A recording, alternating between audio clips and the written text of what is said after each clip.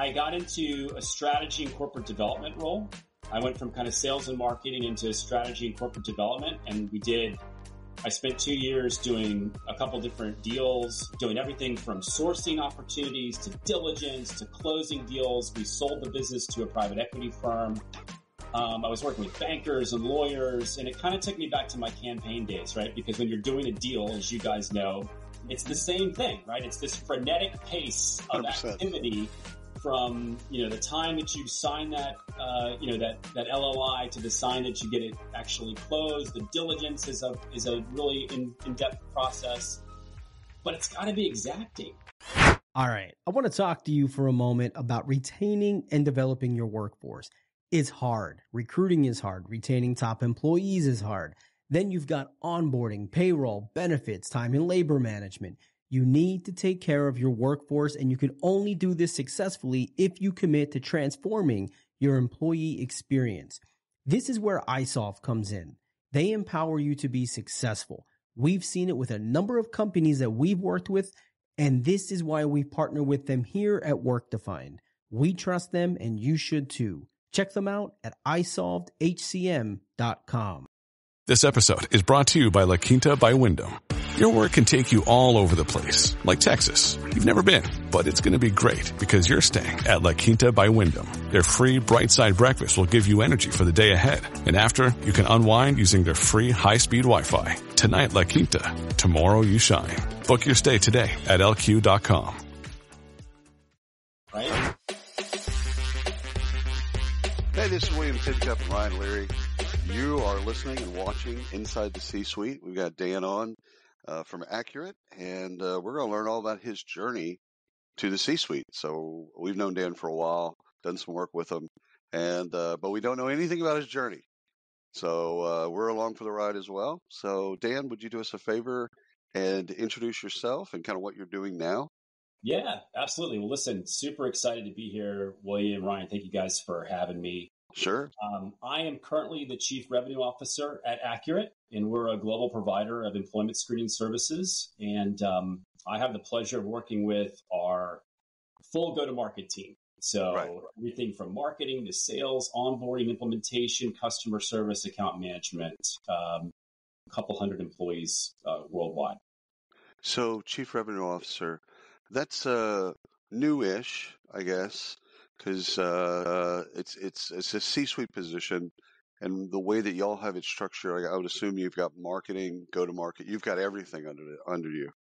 Yeah, it's our CEO Tim Dowd was very sort of exacting in the way he wanted to structure the team. So he wanted to have our COO has everything on the back office side, so operations, technology, development. And then I've got everything on the front office. So essentially, I get the chance to work with the team and kind of manage the whole customer journey, right? From how we go out to market and reach clients and prospects, how we communicate with them, how we sell to them, how we support them. So it's been interesting. I mean, so your team, you have customers as well? Yeah. So I have our account management team as well as our customer service team. So all of the interactions with our clients and with their candidates are. That helps. I think that helps. That's closed loop because customers are also people that you upsell. So there's a sales component as well as a support and kind of all the other things that they need. So I like that. Every model is a little bit different. You go into some organization, they've got sales, they've got marketing. Yeah. And then, there's a whole lot of blame going both directions. And so I kind of like the buck stops with you in this model. If it deals with revenue, it lands on your desk. Completely. And one thing I really like is the relationship between marketing and sales. That's kind of like this historical cat and dog relationship, right, within the corporate world. And having both of those teams completely aligned has been fantastic. I mean, it just has, we've kind of lowered all of those silos that are, you historically see between sales and marketing. Said guys, we're in this together to grow the business. So it's been great. So Dan, I love the story of today, but I love even more the story of how you got here. which is obviously the purpose of the C-suite, right? So let's travel back into time. Let's start digging in. We don't have to go to infant or toddler stage, but You learn how to when, walk. Those were critical years, though, Ryan. So 100%. they 100%. were critical years. What was your first word? Let's start there. Do you even remember your first word? I don't. No. I'm sure my mother, who is 91, will tell me, though, if I communicate. You got good She genes. will You'll be around. 100%. You'll be around. So tell us about Little Dan. How did you get started in business? What's your story? So my story really began, I would say, like everyone probably, within kind of late high school, college. So in high school, I was almost a dropout. I barely got out of high school. I feel like I've heard this story. We're similar stories. Very good. I tell people I graduated 25th in my class. There was 900 students. And people are like, man, that's awesome. Like, from the bottom.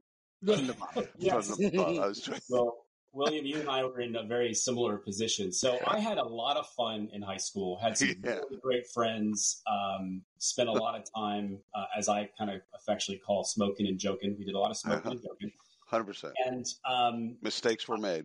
Yeah. Mistakes were made, but a lot of lessons were learned too, right? So I think, and I kind of got a lot of that out of my system in high school. So I barely got into college, and I followed a good friend of mine to a real small school in Missouri. I grew up outside DC and Virginia. And I didn't really know exactly what I wanted to do. So someone told me, like, hey, you should you study something you really love. And I love geography. You can probably see this map on the back. I was about to say. I am just passionate about geopolitical issues, economic issues, cultures. I'm just passionate about that. So I was like, okay, I'm going to study that. No clue what that would do for me 100%. After that. So I spent 2 years in Missouri, decided that's not where I wanted to be. I took some time off, went to community college, and then got into Virginia Tech, which is where I wanted to graduate from, which had a really good program, kind of moving up the ladder academically, which was good. And then I realized I really wanted to be in politics and policy. So my mother was a big influence on that. She'd always been involved in politics at a grassroots level, and she was a huge influence on me in that. And so I did some internships on the Hill. I did some internships with campaigns. And when I graduated from tech, I jumped into political campaigns in Virginia. And I was in retail politics for about 3 years in a variety of different roles. Campaign manager, political director, on congressional races, local state house. So you got to see how the sausage is made. Oh, yeah. So I got to, yes. And what I loved about being in retail politics is your job is different literally every day, right? One day you are talking to the press. You're talking to the Washington Post. You're talking like Peter Baker at the Washington Post. Wow. The next day you are handing out literature at a high school football game. Right, vote for Gary Jones. The next day, you're at a high dollar fundraiser meeting Newt Gingrich or Governor so and so, and then the next day you're blowing up balloons at an event. So you literally have this compressed time. Because the campaign is typically 6 months long, and every day you have like 100 things to do. You wear 100 different hats, and you got a lot of volunteers to manage as well. You have a lot of volunteers to manage. So, which is money. Oh yeah. Now, when you say retail politics, just for for me actually, and probably some of the audience as well, what does that mean? So that's really campaign campaigning. Okay. Yeah. Okay. All right. Got it. So you also have to put your marketing sales hat on, right? Oh yeah. That is a lot of that is about selling the candidate and selling the vision and all of those things. So I loved that. About 3 years into it, I became, we lost a lot. So I was not very fortunate. Like the goal in campaign politics is you win and then you leverage that into some great job, right? 100%. 100%. So-and-so did that great job. I was not fortunate enough to have a lot of those tracks. Did you pick the wrong candidate? A little bit less. What's that? Did you pick the wrong candidates, or you were just bad at your job? Yeah. Honest question. That's an honest question. Yeah. That's a great question. Could you just I mean, suck less? is this a failure? It just suck less. It could be a little bit of both, I think. You picked the wrong horse, and yeah. I picked honestly, I worked for some amazing people. But what I saw was that this was kind of the rise in the early 90s, the rise of the political consultant. And the political consultant would come in and take the candidate and essentially reposition the candidate the way in which they think that they were going to win. Right. Sometimes that worked, sometimes it didn't. So I started to sort of see, as you were saying, William, earlier, like how the sausage was made. And I became a little less idealistic. And 100%. I saw people getting changed, sort of like, for instance, I worked for this guy in North Carolina. He was running for governor in a gubernatorial primary. He was the former mayor of Charlotte, largest city in North Carolina. He played basketball under Dean Smith. So, I mean, talk about credentials. And when he was 19, he walked down to his local Army recruiting station and volunteered to go to Vietnam. Won the Bronze Star. I mean, he had this amazing story, just a wonderful person. And it was a great example of how, people came in and made him into something that he was not, and he lost. And I think that was kind of like my last, okay, I'm done with this. And that's when I kind of got more passionate about public policy. And I I get the politics, I get the political side, but I really am more interested in how do we create good policy and how can I be involved in that? And so I worked as a lobbyist for a while for an aviation trade association in DC. Yeah. And then I spent 3 years working for the governor in Virginia as which governor? Jim Gilmore. So it was the mid 90s. Yeah, it was before Warren. Yeah. Yeah, exactly. It was right after Governor Allen and before I can't remember the other. Anyway. Back then, Virginia was pretty much Democrat, right?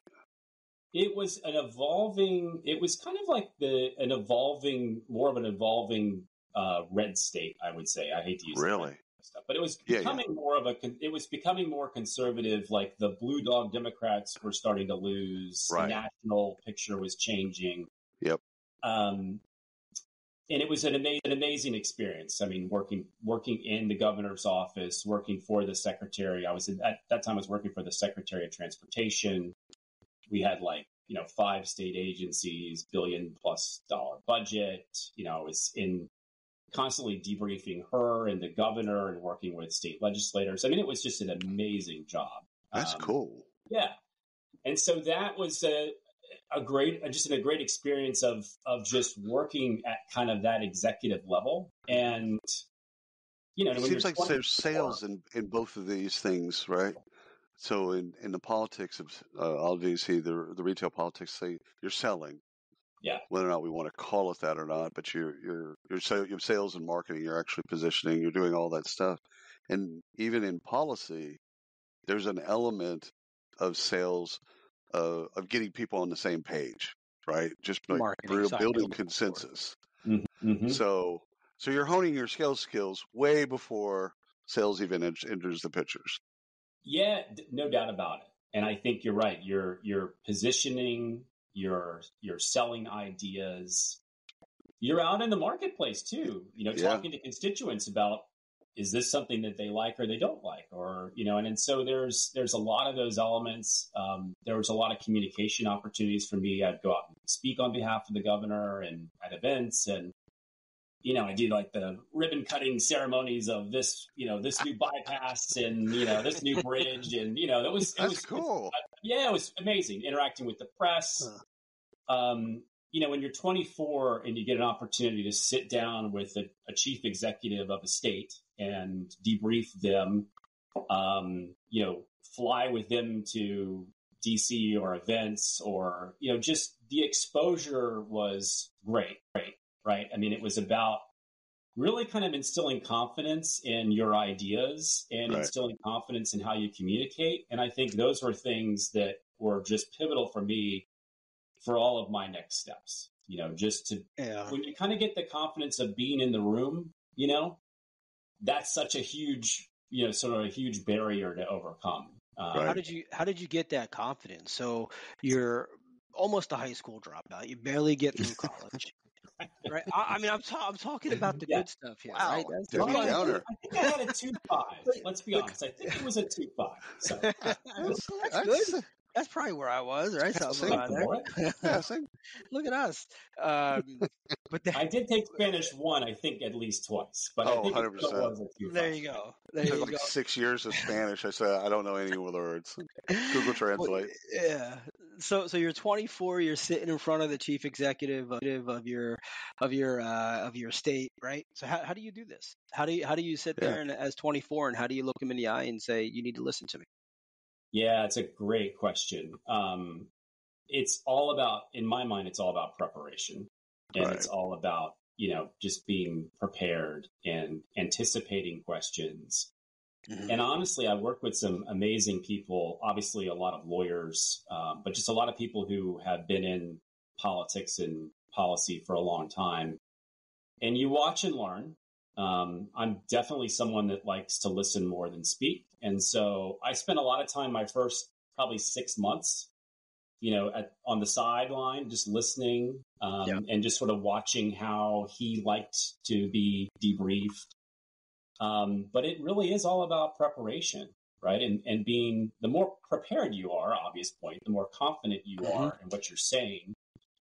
And it is all about anticipating what that next question is, because he was the attorney general. So he was he was an attorney by trade, right? And so we all know when you're talking to attorneys, they like to talk, one, and they like to question, and they like to poke holes in your line of reasoning. And so when you're going in and talking to someone about why you should sign this bill or why you should support this, policy, you need to be prepared for really more of the downside than the upside, right?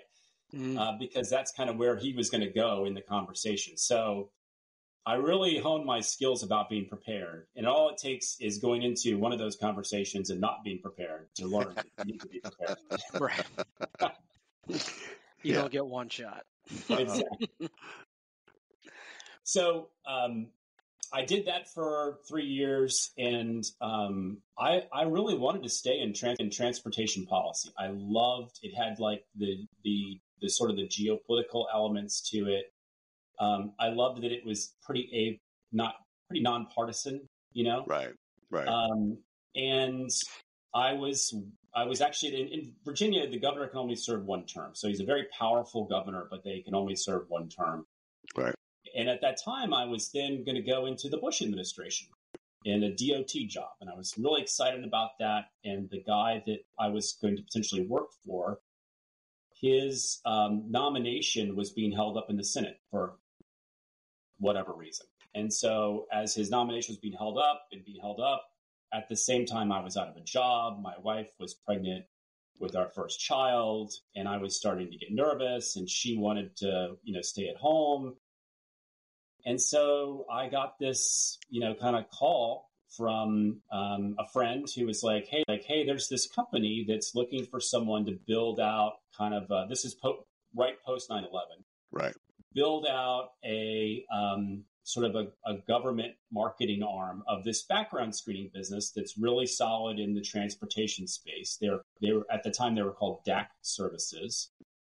And the person was Billy Lee, who was the person that I talked to was going to hire me. And I was like, okay, I'll take this job. And we'll move from Richmond back up to DC. And it's temporary.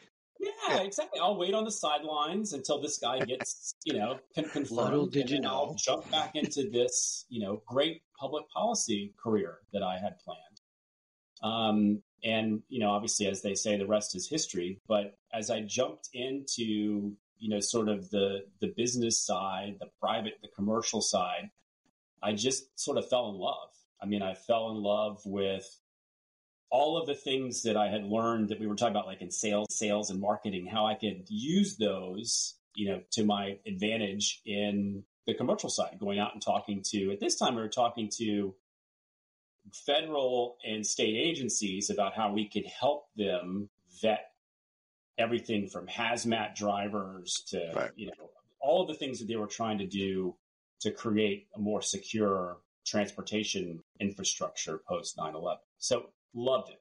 Absolutely loved it. What were their needs at that point? What were they? Criminal record, drug testing, and safety?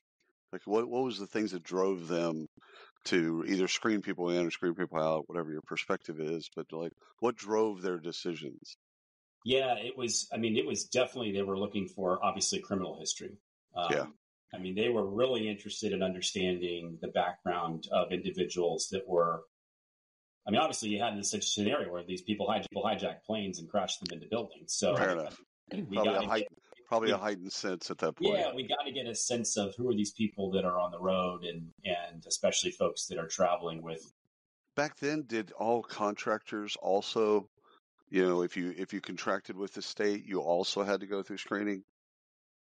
Because that happened at one point, or at least here in Texas it did. Yeah, there were some programs that did that where they decided that they wanted to make sure that there was vetting across. Even a private company. Access to state facilities and things like that. Yeah, no doubt. Right. Yeah. Okay. So I got into this gig in kind of a marketing and sales role. And this business was private equity owned, and it was bought pretty soon after that by a larger company that was doing background investigations in the federal government, this company called USIS. And This episode is brought to you by ShipStation. If you run an e-commerce business, you know how much work it takes to produce something great while dealing with complicated shipping issues.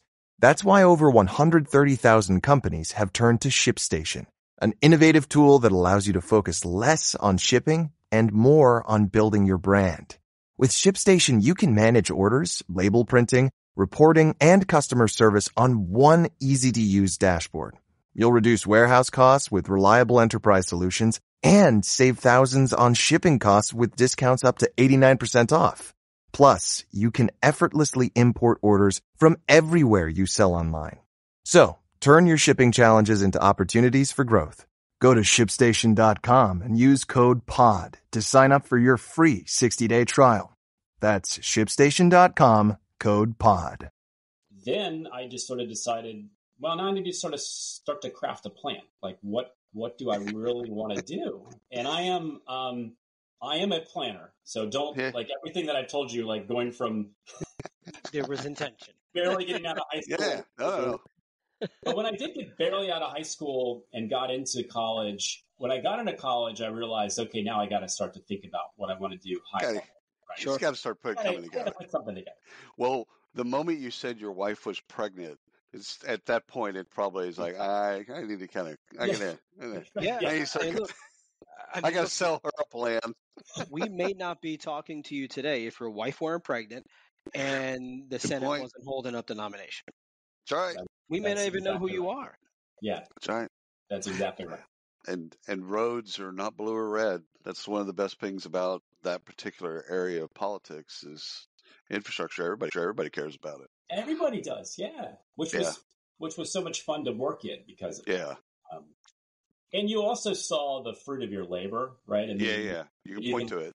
You can literally deliver something. You know, it's not It's not an esoteric, which a lot of that stuff can be esoteric and transitory, meaning it doesn't stay. One regime will have it, then the next regime will wipe it out. It just kind of goes back and forth. When you build a bridge over a river, bridge isn't going anywhere. Bridge is going to stay there. I mean, it could go somewhere, and we hope it does. Good point, Tank. Good That's point. True. Well, two of the biggest projects I worked with, and you guys have probably been in the D.C. area many times, was the new Woodrow Wilson Bridge. So we opened that and worked very closely with Maryland and D.C. on that project.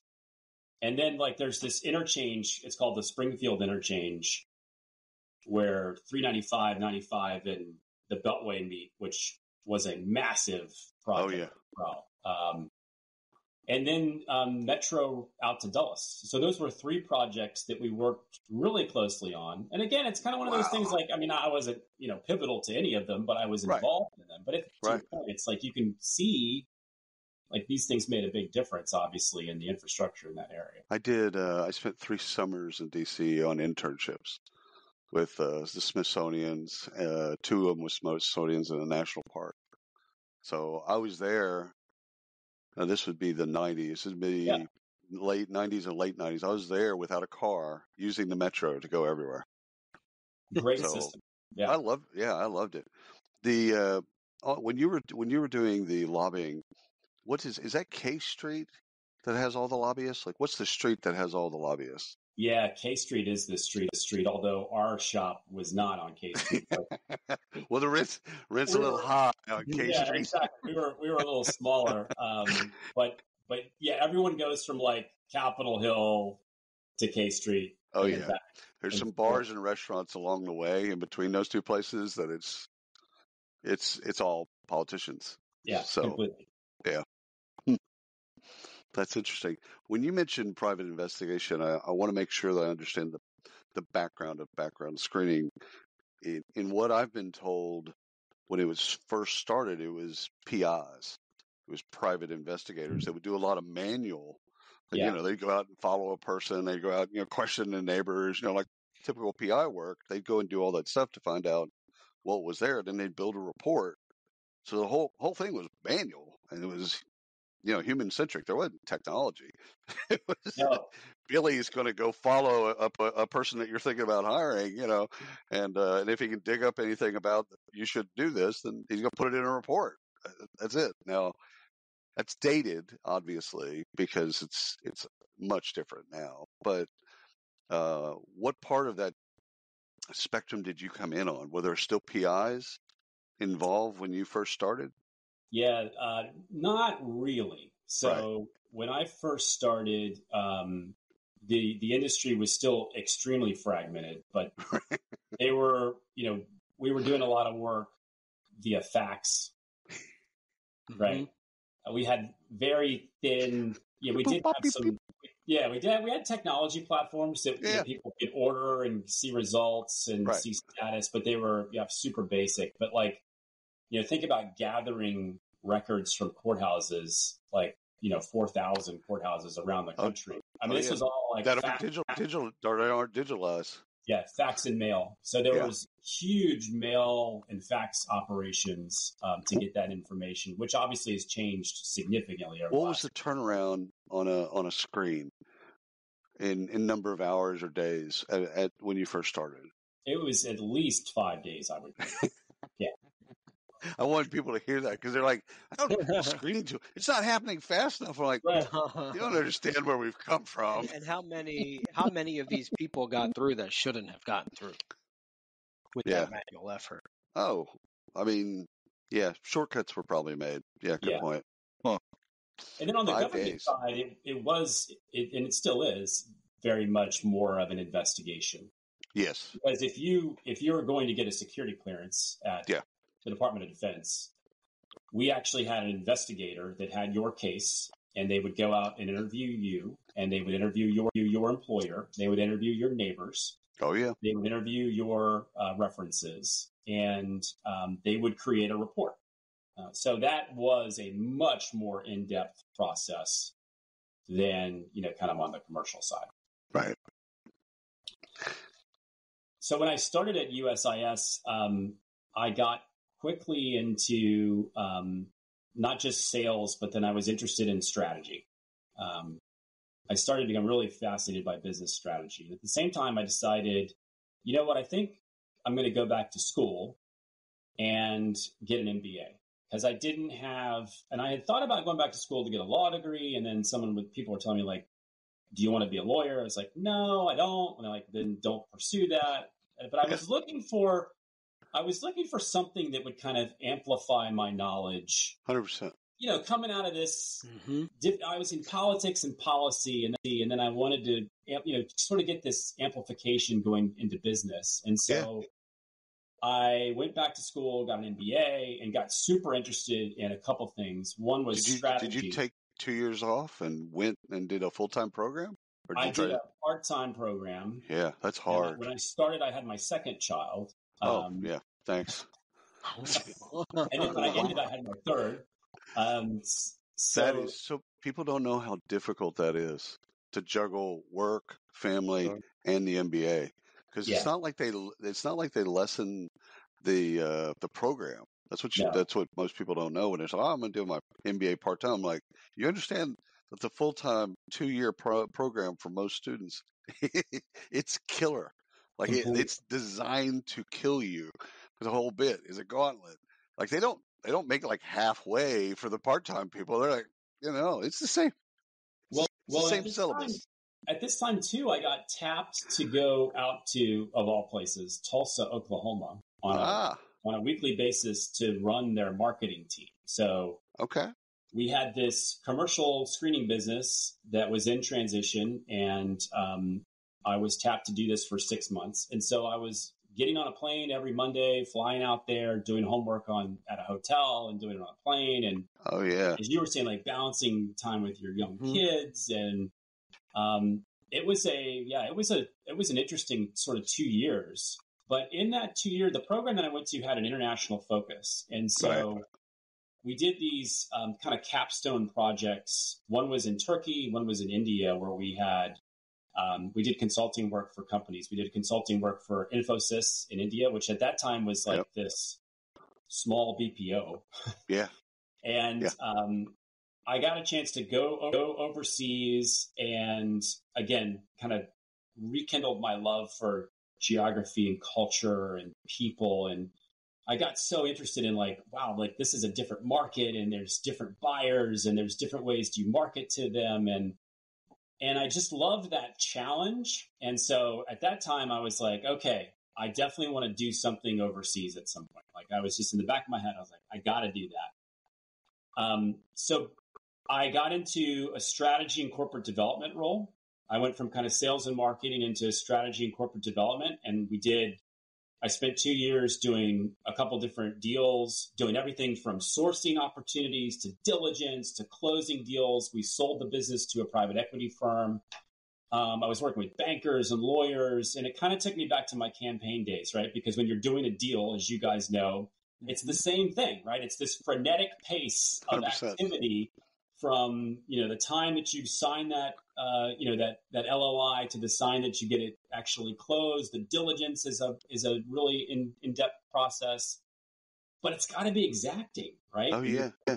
Somebody has to set the clock, because if someone doesn't set the clock, it could take 2 years to get a deal done. Yes. So someone, it's different people in different cases, but someone has to say, hey, this thing's got to be wrapped up and done by April 1st, period.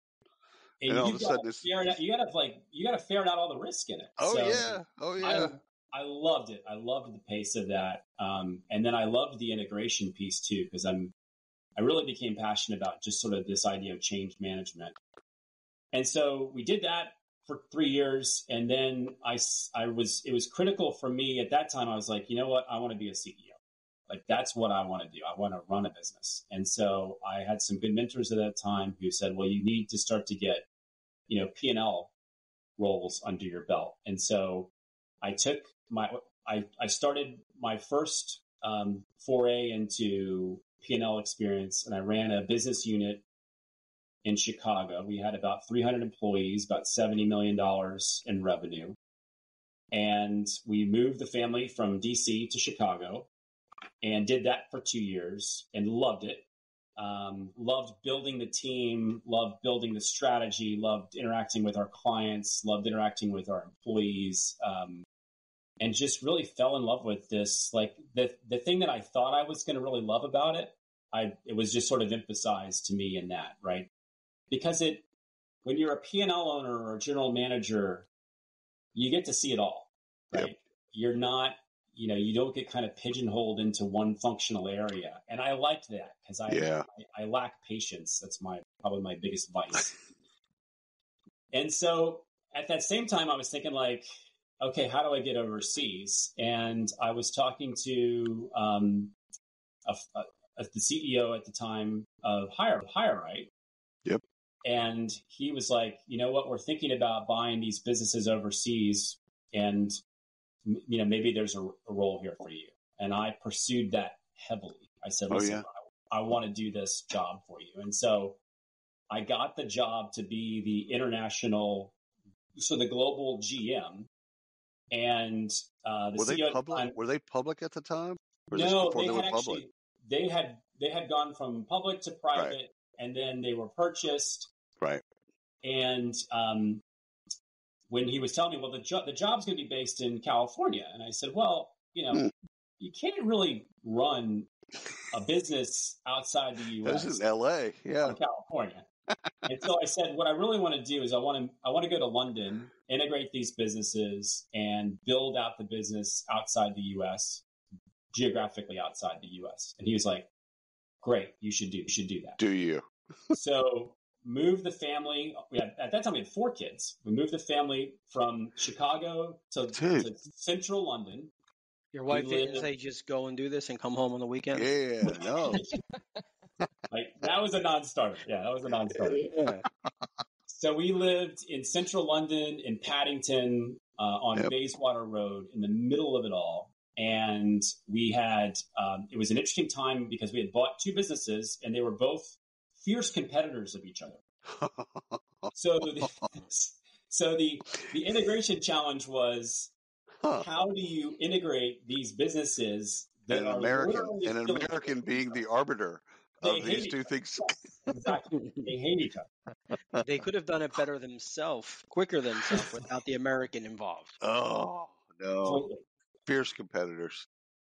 So I moved over to London, and just fell in love with this idea of how do you build a business outside the U.S. because it was just, everything was new, right? I mean, and you guys know this, we have the same language, but we don't, right? I can't remember my quote. Very different. We've butchered their language, actually. Completely.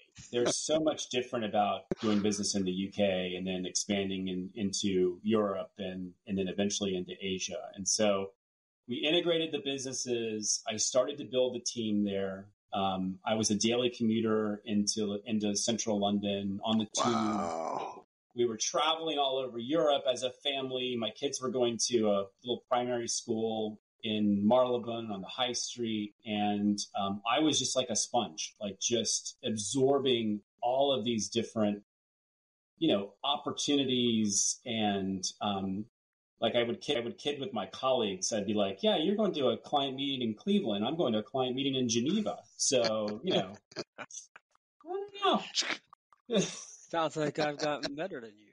Yeah, it sounds like enjoy Cleveland. Exactly, right. No offense to Cleveland, but none whatsoever. And we built out a back office in Poland, and so I spent a lot of time in Katowice, Poland, which is in Krakow, and just loved working with the people in that office. We greenfielded an office in Singapore, so we started it from scratch. We had an office in Hong Kong. I was spending a lot of time, just kind of going all around EMEA and APAC, meeting with clients, meeting with prospects, and just figuring out how are we going to position ourselves? How are we going to win in these markets?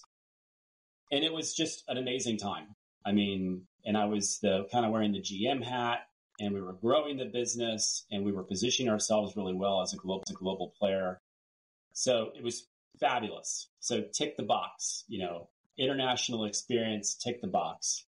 We moved back to the U.S. We moved to Nashville. And at that time, we were trying to sell the company. That didn't happen. Right. And then we went through this really interesting period of like 3 years where we lost a CEO. Our holding company went bankrupt. I spent 6 months on the road convincing clients that it wasn't us going bankrupt. It was just the parent company. And it was just a really interesting time. We were kind of rudderless, I would say. And then I got this opportunity to join a small private equity family office that was trying to build a smaller business in the screening space. And I joined them as CEO. And, last box ticked, right? I finally made it. So it was, that in itself was an interesting journey because I had never really worked for a family office. Right. Different. And that's a very different dynamic than yes, working in private equity or working obviously in a public company. And I learned a whole lot there. During the 2 years, we did a couple different deals and grew the business from 7 million to 70 million, which was amazing.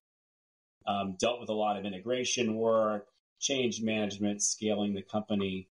But it was really good experience of learning how to be an executive and managing a board, managing the sort of the private equity owner, and kind of really dealing with issues that I had never dealt with before. Even in previous P&L experiences, you didn't have a lot of those same experiences because you kind of had a CEO and you had a board and you were a little bit separated from that.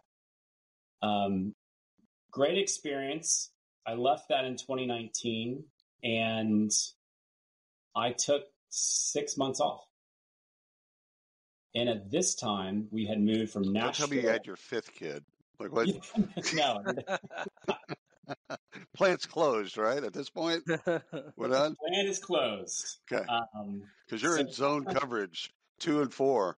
Exactly. There's no bueno. My wife did a good job of convincing me to have 4. So I was like, all right, good, we have 4. We moved from Nashville to San Diego. So I took 6 months off. We were living in Coronado, which is nice. Yeah. Amazing place to live. And I took 6 months off and really took a step back. I mean, at that time I guess this was 5 years ago. So I was like in my late 40s. And I kind of just said to myself, like, what do you really want to do with your life? It was kind of like that, sort of midlife inflection point. Mm-hmm. Maybe you call it a crisis. I didn't go buy a Porsche or anything like that. It was just kind of like, I think that was where I was like, what really does make you happy? And I think it was a great time for me to just of introspection of just thinking like, what are the things that really matter to me after this whole journey of going from politics and policy and corp dev and strategy and sales and marketing and global and CEO and like, what am I really looking for? And I spent a lot of time at Starbucks on Orange Avenue in Coronado, Which is where it is. And then I spent a lot of time surfing in the Pacific Ocean. Yeah. All great places to kind of find yourself, right? 100%. I spent a lot of time on the sidelines of my kids' football games. I really just lived life. I just took a step back and said, what is this all about? And I literally started to write down the things that made me happy, and the things that kind of brought me joy, whether it's in the workplace, like the kinds of people I like to work with, the environment I like to work in, sort of what does the company look like that I'm interested. I mean, like just sketched out like this. Again, I told you guys I'm like a planner, so I had to sketch this thing out. And I kind of honed in on what I was looking for. And ironically, when I got, I was talking to the guys at Accurate about doing this. We were doing a deal with Career Builder. We were going to buy Career Builder's employment screening. And I came in on that as a consultant. And I said, I got a chance to kind of kick the tires before you buy, Because a lot of times when you jump into a job, you don't get to do that. I mean, you go through an interview process and I spend, 30 minutes talking to you, William, and 30 minutes talking to you, Ryan. Like, but I have no idea how you really are, right? Right. Mm-hmm. I'm on my best behavior. Exactly. Yes. And so going through the deal and doing the deal and getting to know the management team, I really felt like, these are the kinds of people I want to work with. This is the kind of culture that I'm aligned with. And this is the kind of challenge that I'm interested in, right? Like we got to integrate these two businesses. They're about the same size. And then we got to build this go-to-market team from something that is, fairly opportunistic to something that is repeatable and, measurable. And it's been a great experience. And I still think I want to get back into a CEO seat at some point because I think that is something that is on my radar. But again, I think now I don't look at it as I'm chasing a position, right? I'm chasing an environment. I'm chasing a culture. I'm chasing an opportunity and what that looks like. And I think for me, that was like the biggest kind of aha moment in my career so far is stepping away from chasing positions, because I got really interested in that, like, oh, I got to be this and I got to be that. I got to, to then saying like, yeah, but what really does, make you happy? And it's been great. That's a great story. I followed the whole thing, and I wanted to interrupt with a lot of questions, and I just followed along. No, I did too. You I did took me too. on that journey today. Great Yeah. story. We usually ask a ton of questions. Don't need to. No, I think Ryan asked the question yesterday, though, which I thought was great. Oh, What the would little your kid. what would your younger self say to your older self? So your 16 or 18-year-old, Dan, say to your, Oh no, your younger, like yeah. 10-year-old Oh, self. What would okay. like your 10-year-old 10-year-old Dan. self tell Dan of today to keep in mind as you're going Yeah. through life? That's a great question. I think, one thing that I think my 10-year-old self would say is, maybe don't constrain your dreams a bit. When I was younger, I was fairly, I was kind of an introvert. Right. And I wasn't like this super sporty kid. I wasn't the most popular kid, I was kind of hanging with everybody, but I always was like a dreamer. I loved to write, and my 10-year-old self would have said like, you're going to be a writer. Like that's what I wanted to be when I was 10 years old. I wanted to be a writer. And I think that, I think that person would say, don't constrain your dreams, I think. And I think because you can get kind of pigeonholed into what you think you want, right? And obviously all of our environments shape that, right? Because they're constantly telling us what we want or what we think we want. And so I think that 10-year-old will be like, yeah, but why don't you go be this, that, or the other? Like, why are you constrained by this? So I think that that's something that I kind of keep in the back of my mind. I think that those are, we could probably do shows upon shows on this with people. Just you've been through the journey, you've seen success. No, there's still a lot more of the journey to go. But yeah. Well, sure, yeah. Well, yeah. His mother's 91. I mean, what are you, 25? Like he's got time. He's got a while. He's got plenty of time. But we often forget, regardless of what level of success you have, you forget what you were at 10 years old. Yeah. And what your 10-year-old self would say if you asked him at 10 years old, what do you want to do? I want to be a writer. I want to be an astronaut. I want to be an astronaut, right? But there's dreams, right? Now the job might be a little far-fetched, but the dream behind that job is real. And it broke my heart. I did a bit for there's a nonprofit where you teach for a day. So you go into kindergarten, or I think this was like second grade or something. You teaching my kindergarten. Oh yeah. So I came in. No qualifications involved. Zero. No, I actually taught undergraduates, but all right. God. So I asked him. I said, "Okay, so obviously all y'all are thinking about college. What colleges are you thinking about? Like what names are kind of being and all of them were thinking about community college. And this was like second grade. I'm like, okay. So first of all, let's take all the community colleges and let's throw them out the window. Okay. And let's start thinking about Harvard, Stanford, University of Texas. Let's start thinking, you shouldn't have the bar lowered in second grade. Right. That was my point to him. Like, let's think bigger than that because you're going to be better than that. So you might go to community college. That's fantastic. A lot of people do. Yeah, that's exactly. But let's set the bar. It's second grade now. In 11th grade, okay. Yeah, it starts to get a little. Yeah, the window gets a little smaller, right? Yeah, it does. Right, but not in second grade. But it literally broke my heart. But oh my gosh, yeah. Dan, you've been absolutely wonderful. Thank you so much for being on the show and sharing your journey with us. We just really appreciate you.